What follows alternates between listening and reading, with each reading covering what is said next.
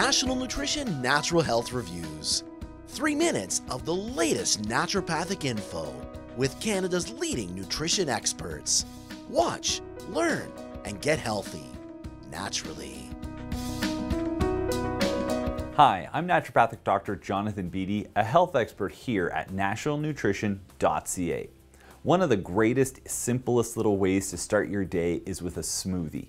Now, I've been having smoothies myself for years, and the one thing that I find with them is they can get a little repetitive. So what I'm going to do today is to give you 7 little tips you can do to really supercharge and switch up your current smoothie. So there's a lot of different things you can do with a smoothie. Obviously, your typical smoothie is just going to be a combination of sort of fruits, vegetables, often a source of protein, and then a source of fluid, and usually people will use like a milk or a milk substitute for that, depending on what they're trying to create and what flavor profile they're looking at. There's a couple of common flavors that you'll see out there. Peanut butter banana, you'll often see like berry-based smoothies, chocolate-based smoothies, vanilla-based smoothies. So a lot of different options, a lot of ways you can have variety. But one of the keys with them is your smoothie, in a way, it's like your first dose of nutrition in the day, or a lot of people are taking them after something like going to the gym. And so what you want to do is really supercharge it. What are the ways that you can basically tweak your smoothie so that it's going to give you maximum benefit? Well, in addition to protein and adding all that other stuff in, there's a few things you can add in that can really help benefit you. One of my first ones that I love because A, it adds a great flavor, and it's probably one of our most overlooked antioxidant sources, is raw cacao nibs or raw cocoa powder. Either of these would work. Naturally they're a little bit bitter, so you'll typically want to combine them with a fruit that's sweet or some sort of a way of making it a little bit sweeter. But they're actually, pound for pound, one of our greatest sources of antioxidants. And, they can really help to regulate blood pressure. And they've got a lot of great cardioprotective benefits. So if you're, somebody who comes from a family that's prone to heart disease, or you've been diagnosed with some level of heart disease, adding some cocoa powder in can really help improve your cardiovascular health.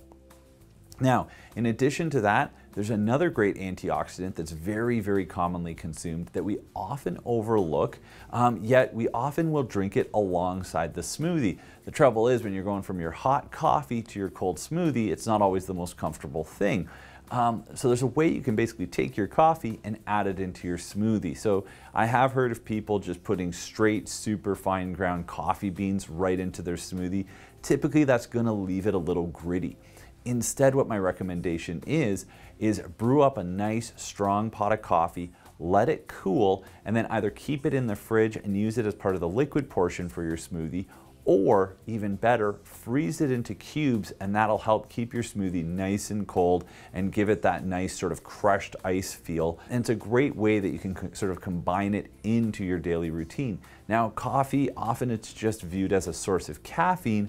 We often overlook the fact that it contains a number of very beneficial antioxidants as well, and it does seem to have certain protective benefits for the neurological system. So coffee is associated with lower rates of Alzheimer's, Parkinson's, and other neurodegenerative disorders. So again, if this is something you suffer from, or something that people in your family suffer from and you could be more prone to developing, coffee might be a great little add-in to your smoothie that'll help protect you against the development of those diseases.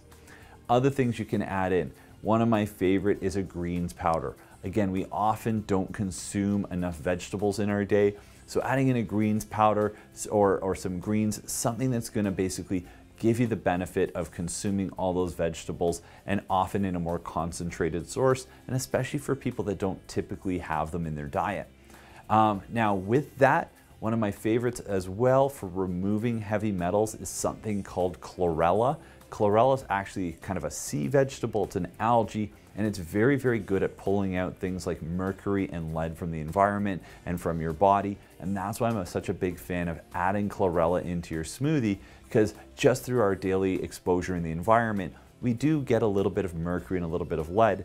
And those things can build up in our bodies over time, and that can actually lead to the development of disease. In fact, lead is heavily associated with the development of cardiovascular disease.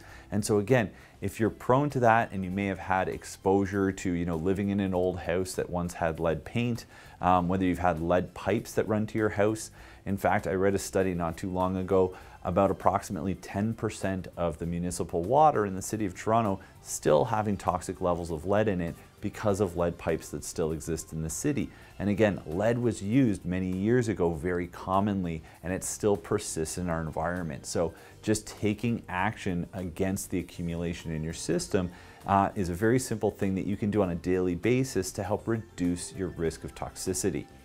So that's the benefits of adding in chlorella into your smoothie. And again, not always everybody's favorite flavor, so it's nice that you can bury it under all those other lovely flavors you put into your smoothie.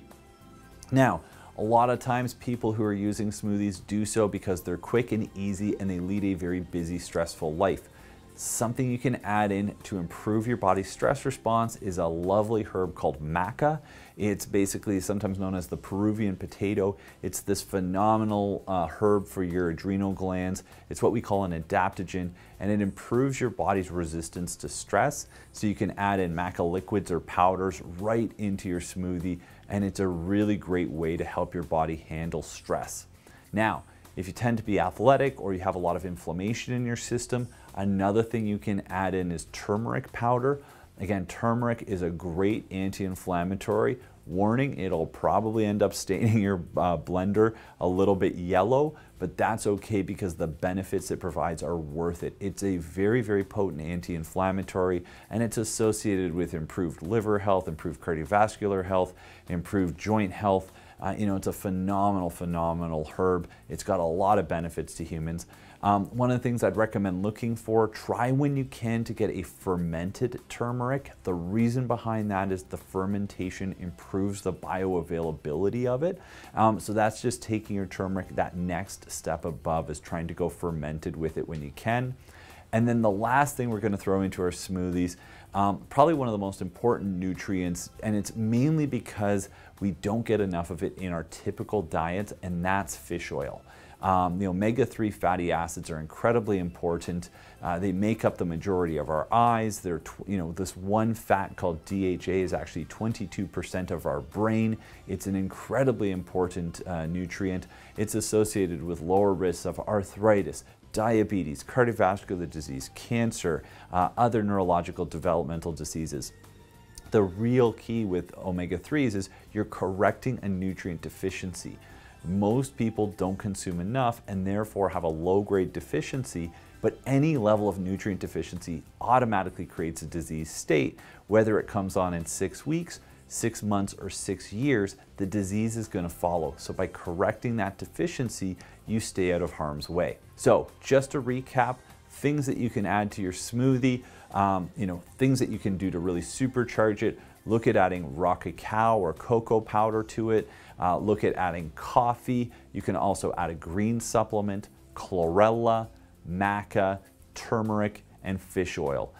Add all of them if you like, or pick and choose and select them based on what you feel your needs are. So I hope this video helps you make a better smoothie and live a healthier life. Share this video with anyone you think might be interested in it. You can subscribe to our channel. Any questions or comments can be posted below. And last but not least, remember, knowledge is health.